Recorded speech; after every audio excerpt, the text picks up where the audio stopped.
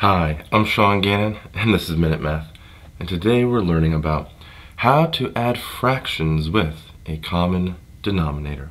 Minute Math. When you need help, you use Minute Math.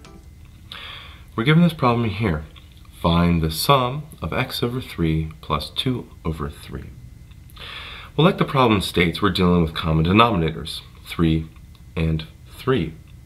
Since both of these fractions have a common denominator of 3, we can add them.